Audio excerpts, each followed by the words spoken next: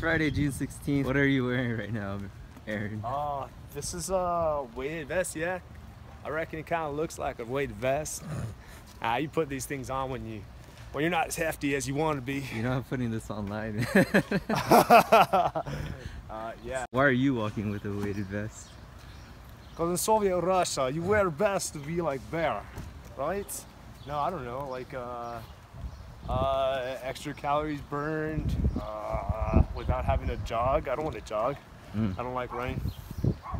So as a supplement to your... Yeah, a supplement to the lifting. Like actually, okay, so secrets revealed. If you All right, we're finally serious now. if you read that stuff that Wendler put out there, it'll tell you like in the 531, it's one of the few things he recommends to like help with endurance and stuff like that. And I will say it's one of the few things that really makes me have to work on my breathing, because you have to kind of work on your breathing, and it really also kills like your you know, traps and rhomboids, all that kind of jazz. And it really kind of mimics for me like the suffering I feel when I'm gassed and I'm rolling with people, right? Like, because it's hard to suck in air, it's hard to breathe. Yeah. And so this kind of makes me work right at a slow metered pace, which is kind of like how I feel you want to be when you're rolling for an extended period of time. So yeah, that's why I do it. I feel like it's How much is that? How much weight? This is, well, it was that 50 there.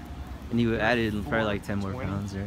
No, each one of those things was 4. Oh, really? Oh, yeah. So that's like 60, about 70 pounds 70 now. pounds? Yeah, it's like 70 pounds, I think, something like that. 70 pounds. It's not bad. I mean, it's gonna get bad way over there and on the way back.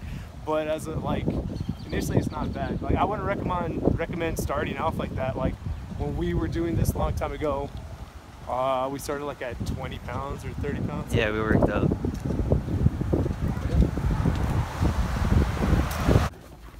Yes, right there. See, when I make tension, then I release the tension and I go over. Get good.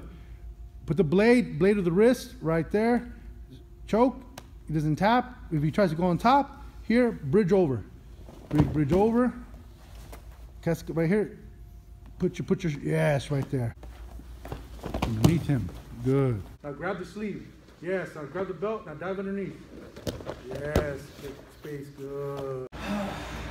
What's up, YouTube? Sunday, June 18th. Just finished some rolling. Aaron doesn't know that I don't edit any of this stuff out. So. Sorry. We're gonna do some mitt work, and then maybe some sparring.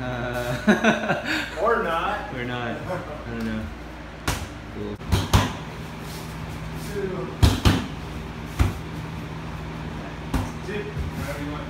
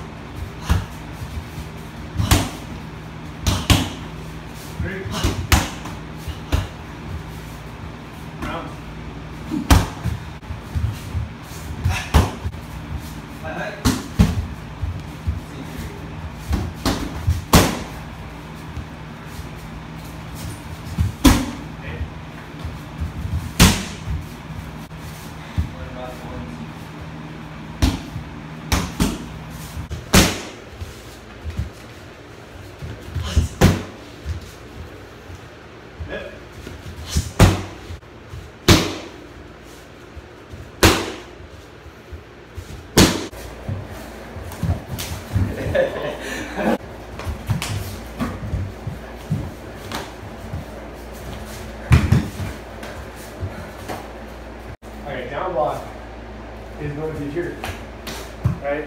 Yeah. If you're doing parry down, there, down, back. Yeah, that's how it should be, right? Because in the kata, it's a 2-part sequence. It's boom, right? And you go from the other part of the kata, then it would just be boom, 1, 2, 3, right? Continue. The only time, the reason why I asked is because we were at a distance. Like if we were connected, it would be different. Yeah, everything starts coming out and it's there. And since we can start feeling yeah. Right, but from the distance, this is the striking game, straight up striking, right? So you can close. Right.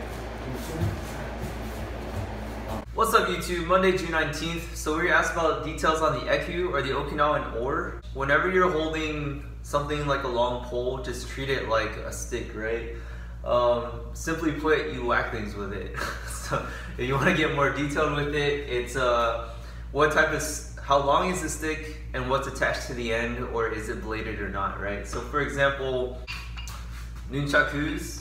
So these, you just use it like a screamer stick or something, right? If you wanted to add some length to it, they have this whatever cord or chain in between, and then you add another type of what, 1.5 feet.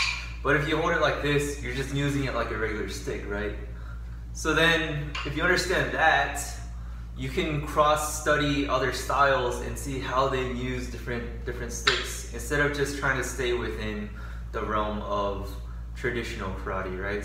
The longer the stick becomes, the easier that move becomes because you have more momentum to whip the stick around. For example, one of these things, you call it like a one-prong sai or a jute, but it's the same idea. You can use it to whack things, and since it's longer, you have more force behind the strike.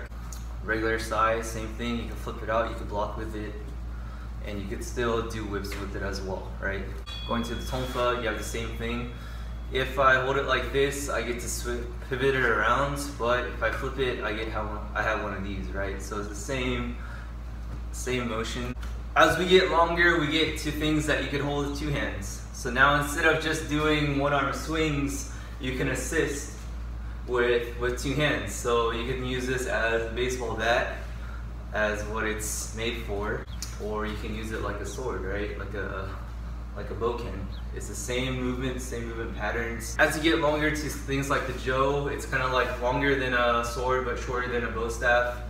Then you could actually block 2-handed, you can counter, you can do stuff like that as well, poke with it, so on and so forth, right? So the longer the stick, the more options you have. Now instead of just moving it here, you have double-ended strikes. Strike with this side, strike with this side, block here, strike, strike. You now get to poke more from a longer distance. You get to do other things with it as well. So now if you had something at the end, I don't have a naginata, but imagine a blade at the end. Now you can use it for real long distance, and you could really just slice things up from here, right? Keeping things away. So for an eku, the cool thing about an eku, it has all of those. So not only can you use both ends, you also can slice, you can also poke, and you also can block with a larger surface area. Rather than trying to block something down here, you can actually use the flat end of the eku to block things with, right? You can slice more with it, or you can whack more with it to scoop things. You actually have more incentive to poke things with it now, since it's sharp at the end as well. Historically, people said that people scooped up sand like that as well, which is also a possibility. Other than that, all the movements are the same. I mean, you're holding a stick in your hands. How long is the stick and what's attached to the end, right? One thing I do want to mention with any long stick is the way you grip, right? So if you're trying to push something downward, it would make sense to maybe switch a grip down so that both palms are facing downward. Because if something hits right here, this might flip up, right? Same thing with pushing downward this way.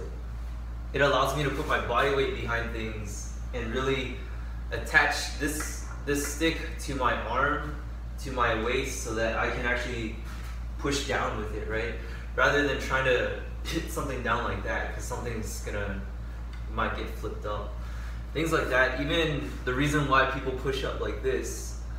On the other hand, if you're pushing up with one up, one down, you could see why that's more of a redirection rather than taking a blunt force. I would want to take a blunt force like this. I would want to block and counter with this, right? Because it allows me to swivel.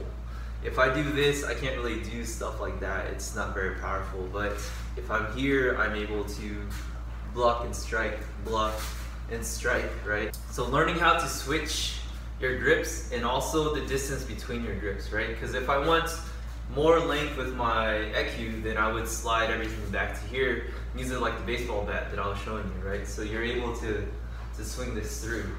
If I'm trying to reinforce a block, I might need to slide it back, block, and then poke it back out, right? So if I want to do figure eights, I would want my hands pretty close together. However, if I'm striking with a figure eight, most likely I want them far away. That way I can actually put my body weight behind it, right? If I want to push something down, I might push something down like that. That way it's kind of like doing a downward block, right? So the cool thing about weapons is that it really translates to unarmed combat. All the chains in the link have to be in line so that you can move this thing with coordination and accurately. And also, it forces you to generate more power than if you weren't carrying something in your hands, right?